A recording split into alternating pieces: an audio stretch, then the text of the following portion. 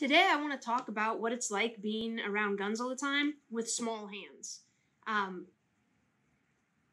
It's annoying because some of these guns are so large that the standard way to do stuff is just something I'm not physically able to do.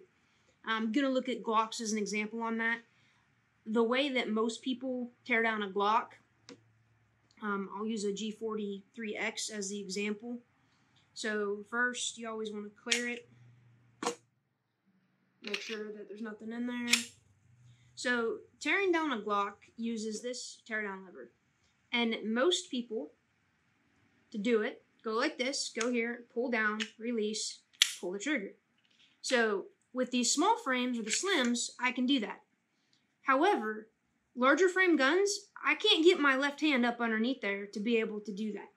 So the next gun that I have here to show that on is a G22. And the same deal. Magazine is empty. Chamber is empty. Nothing in there.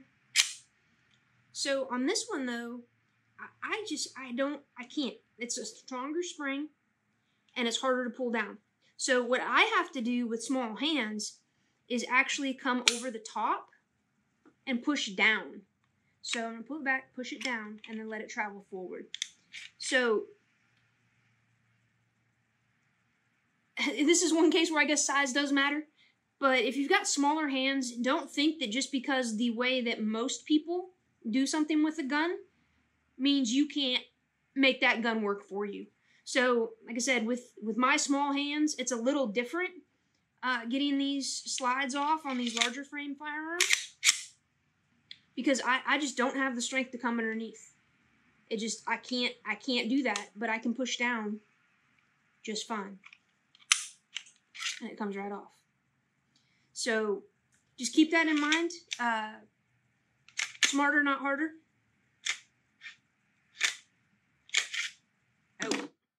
Yeah, so on Glocks, sometimes that spring hops. I'll just push it back down.